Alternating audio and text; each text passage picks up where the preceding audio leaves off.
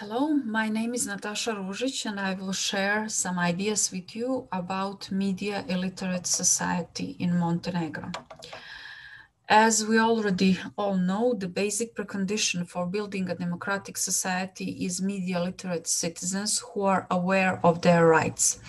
Without this key element, the talks of politicians about democracy is just a classic populism aimed at scoring political points.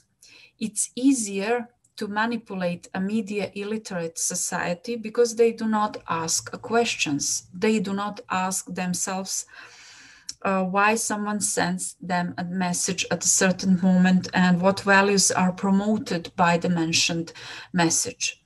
Of course, media literacy is not just the ability of critical analysis of messages or fact-checking skills, but what is crucial is that the media literate person will demand that her right to free access of information be respected, and such person can't be a victim of some kind of stereotypes because he or she is willing to live in multi-confessional and multinational society.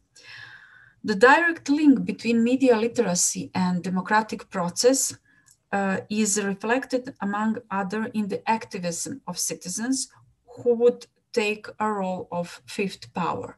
But the main question is, do countries with hybrid regimes need media literate society or media literate citizens? The answer will be obvious if we analyze government policy about media and information literacy, which is really different from state to state. Talks of the necessity of media literacy of the society in Montenegro began in 2007, when general high school students were offered media literacy as an elective subject. Has anything been changed in the past 13 years? Not so much. Of course, there is no doubt that the term is used much more often in public, that the international organization and non-governmental sector are more active on these issues than the state institutions. For example, the international organization UNICEF, with the Agency for Electronic Media, played a key role in making citizens aware of the messages sent to them by the media through the campaign "Let's Choose What We Watch." The non-governmental sector also deals with media literacy of journalists, primary and secondary school teachers, but for now, according to Media Literacy Index, we cannot speak about some results in Montenegro. In 2019, the Open Society Foundation ranked Montenegro on 31st place out of 35 countries in total. Such poor results can be explained by the methodology itself, which is based on the results of PISA test and also on the Press Freedom Index according to the Reporters Without Borders. Can we expect that Montenegro as a country that ranks on 105th place of 180 countries, according to the Reporters Without Borders, can we expect that Montenegro will be highly positioned?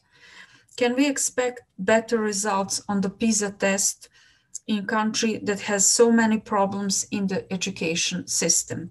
Of course not. The mentioned index reflects the situation in the society and problems it is facing. Continuous reforms in the education system that were aimed at more accessible and free education have not improved the situation in this area. If we analyze project the Learn at Home, which is actually, it was the lectures of primary school teachers hold on public service media, we can see all problems in the education system. and that this program shows to us and confirm to us that the best ones do not choose to be teachers because the average salary is the lowest in Europe. Noam Chomsky pointed out that the easiest way to manage society is to promote ignorance.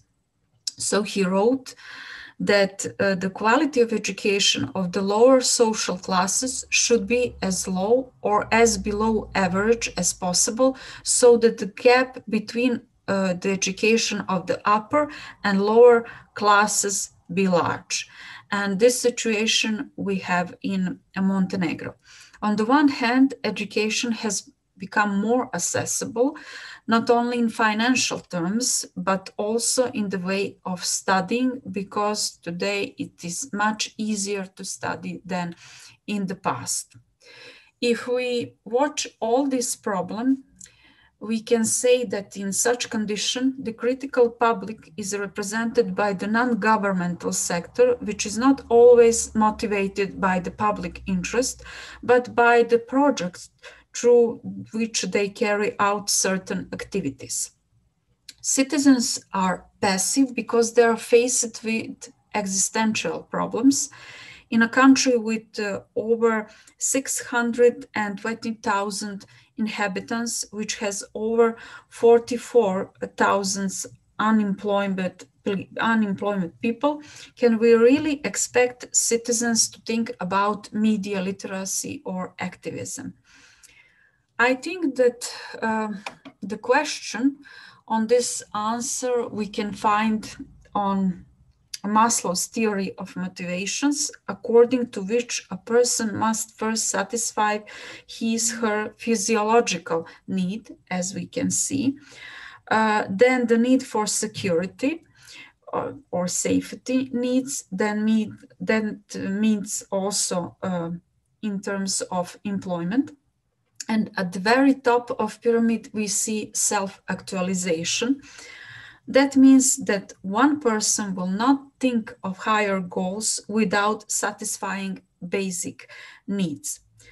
So all in all, we can see the several key problems, which are actually low level of quality of education, and that all actually affect on the level of information of citizen. So we can say that Montenegro is in some kind of circle from which is very difficult to get out, and only political will can change this situation. Thank you for your attention.